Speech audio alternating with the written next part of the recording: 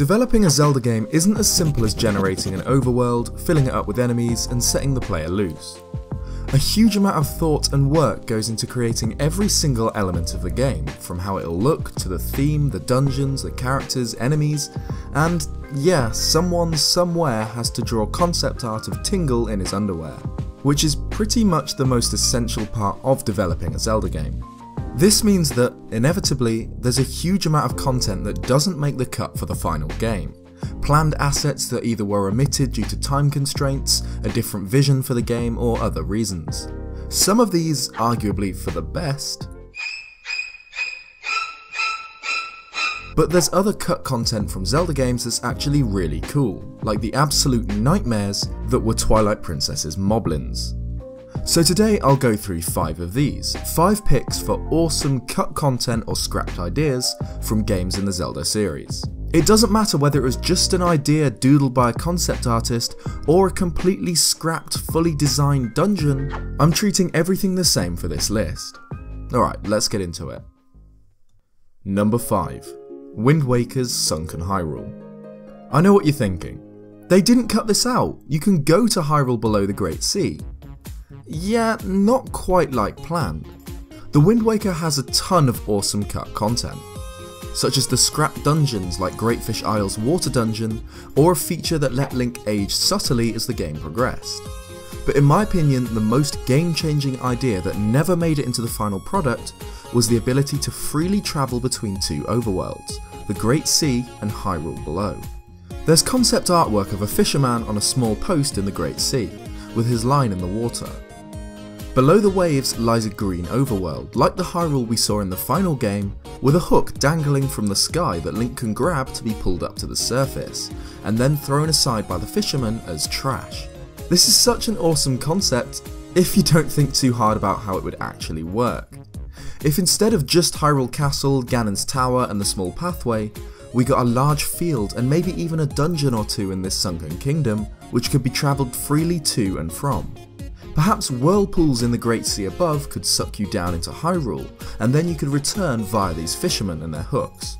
There's actually tiny little details still left in the game showing that Hyrule was planned to be a bigger explorable area, such as this little unreachable cave and this mysterious hidden area in Hyrule Castle. A sequel to Wind Waker, Wind Waker 2, was originally planned that allowed Link to traverse a land-based Hyrule on horseback, though this eventually became Twilight Princess. Perhaps the original vision for the Wind Waker's Sunken Hyrule was a lot more ambitious than we thought. The Wind Waker is still probably my favourite Zelda game of all time. I'm still debating where Breath of the Wild fits into all of this, so personally anything extra is fascinating to me, especially the idea of an expanded Sunken Hyrule. Number 4. The Minish in Breath of the Wild. Again, this is probably just my bias coming into play, but I think it's awesome that the Minish, also known as the Picori, were planned to appear in Breath of the Wild. Well, we don't know for sure that they're the Minish, but at the very least, a race of miniature people that lived in small houses were planned, even modelled, but never made it into the full game. The Minish Cap is my absolute favourite 2D Zelda game, so I've admittedly got a soft spot for the little guys, but I think this would have been awesome. I've mentioned before that I think Breath of the Wild desperately needed more variety in the stuff that can be found in its overworld, so a little village of tiny people would have been a really welcome surprise. While it seems Link could just kneel down and talk to them normally, just like in Minish Cap, he'd have been able to shrink down to their size to adventure with them.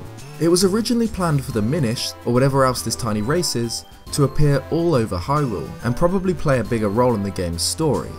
It was eventually decided that they wanted to let other characters and settlements have the spotlight, however. Judging by how much game director Hidemaru Fujibayashi mentions he wanted them in the game, it's possible that we'll see the Minish make their debut in a 3D Zelda game in the future. Number 3. Ganondorf in Majora's Mask. Yep, you heard that right. Though don't get too excited, it's not as awesome as it sounds, though it's still pretty cool. Majora's Mask 3D added fishing holes, little ponds or other water areas Link can chill out in and catch some fish. In Termina, they added the swamp fishing hole and the ocean fishing hole. Weirdly enough though, in the files of the 3D remake, models for Ganondorf, Impa and Sheik can be found. Their file names, Fishing Man 1 and 2 and Fishing Woman, suggest that they were planned to appear in the fishing hole, though what they would have done here is unknown. Of course, this wouldn't actually be the Ganondorf we know and love, it'd be a Terminian counterpart to him, like Kotake and Koumi in Termina not being the malevolent surrogate mothers of Ganondorf and instead running a potion shop or a boat ride. So Ganondorf was planned to have a Terminian equivalent in the 3DS remake of the game, who spent his days chilling at the fishing hole instead of stomping kingdoms into dust. It would have been awesome to be able to chat with a pretty mellow Ganondorf without risking having your head caved in or a curse put on you. Number 2. Breath of the Wild's Guardian concepts. If you've seen my video, Breath of the Wild could have been much darker, you already know about these. But in the Breath of the Wild Arts and Artifacts book, we learned that the development team originally had ideas that would have made the Guardians even more terrifying than they actually are, and that's saying something. The book has a few concept designs for the Guardians, including some that look pretty similar to the game's final design, large arachnoid robots. But some of the concept designs for these things, 4 in particular, are just straight up horrifying. A monstrous crab, well over 50 feet tall, with long spindly legs and huge claws. An eerie, unnerving, thin thing that just gives me the creeps. A gargantuan spider dwarfing Link covered in hairs, chains and eyeballs. Or a colossal skull demon walking around on 2 stick-thin legs. Imagine gliding into Hyrule fresh off the Great Plateau and ready for some adventure, when you travel too far north into Hyrule Field and are greeted with this nightmare. If you want to see a full video covering these, click on the card in the top right, but for just how creepy these alternate Guardian designs are, I have to put them on a list of awesome scrapped Zelda ideas. Number 1. The Triforce in Ocarina of Time. This one's sort of the holy grail of Zelda rumours. Obtaining the Triforce in the game was sort of like the Mew under a truck rumour from the original Pokemon games. You can get the Triforce in Ocarina of Time. If you beat the Running Man, the Triforce appears. Jump directly into the centre of the lava in Ganon's castle to get the Triforce. But obviously it's been 20 years. We know that now there's no way whatsoever to actually obtain the Triforce. It doesn't matter if you leave the game on for a week in the Temple of Time, or blow up all the gossip stones in the game before finishing it, you can't get it.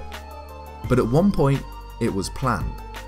There's a trailer for Ocarina of Time that released all the way back at Space World 1996, in which, alongside footage of Link fighting goofy beta Stalfos warriors and venturing through a weird blue dungeon, we see him open a large chest, a chest which contains the full Triforce. So although this was obviously scrapped way before the game released, we know that Nintendo originally planned to have the Triforce obtainable in the game, as the reward for whatever this blue dungeon was. Or at least the Triforce played a big enough role in the game to feature it being found in a chest in a trailer for the game. Who knows what Link would have done with the full Triforce or why it was scrapped? It could have been a Skyward Sword type deal, wishing with the full might of the Triforce to destroy the villain completely. I think Ocarina of Time's story works perfectly fine as is, but it'd be cool to see how this would have changed it. So there you go, 5 picks for awesome cut content or scrapped ideas for Zelda games.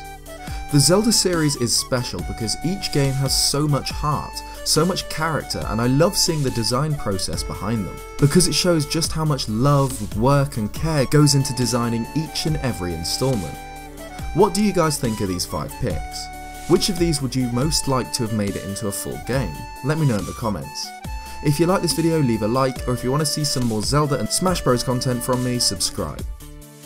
Cheers guys, and I'll see you next time.